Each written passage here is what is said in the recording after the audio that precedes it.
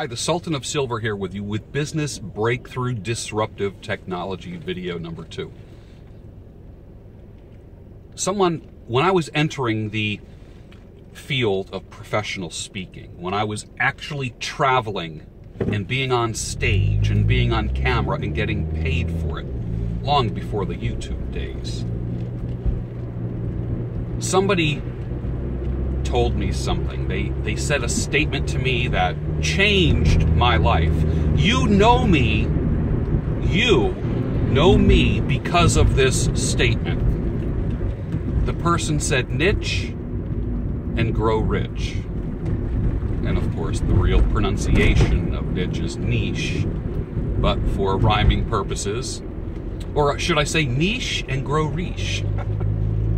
Niche and grow rich, which means specialize in something. One thing, specialize in it, and become known for that one thing. Let me give you a niche and grow rich story. Number 1, I know a guy who was president of the National Speakers Association, the Liberty Bell chapter in Philadelphia.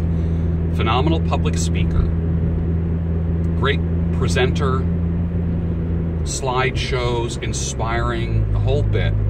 Excellent. Travels for a living. Who does he speak to?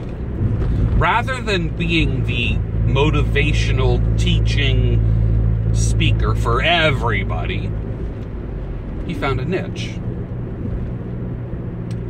How? Niche down. He decided to speak on customer service. A niche. Out of all the topics he could choose, he chose customer service. Niche down even more. Who did he provide, or who does he provide his niche choice to? The HVAC industry, HVAC. Heating, ventilation, and air conditioning. He is known internationally as the customer service expert within the HVAC industry. You don't get much more specialized than that. He is on the road constantly making a great living. Niche down. The more specific you get, the more people are going to know you in that industry. You don't want to be too broad. Think about this. Is niching down a good choice for your business? For those of you that are in the beard product business, beard products, I have noticed that when I had a dark beard, any kind of product worked.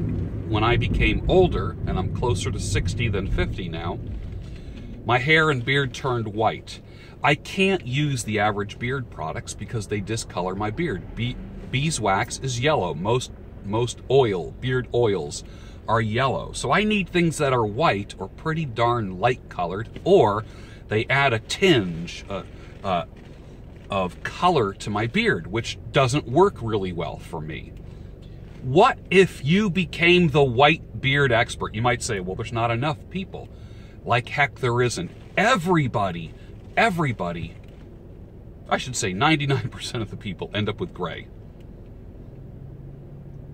Many out of that 90%, I'd say then maybe 70 go all white or all gray. Many people stay salt and pepper till they die, many men. But think about the market of white hair and white bearded people. What if your business was Silver Wolf, Polar Bear? Think of an Arctic name or something like that. And you only provided products for gray, silver, and white hair. You know me as the Sultan of Silver, not because of my silver hair and beard. It's because I worked with gray, silver, and white-haired women. That's how I got the nickname, not because of my own hair, but because who I chose to specialize in, and known worldwide for that. There's not a lot of people in the world. Think about this. I was the only person in the world who specialized in gray, silver, and white hair. Niche and grow rich. Every time you want to create a new fortune for yourself, niche down and grow rich. Think about that. Business brainstorming disruptive technology.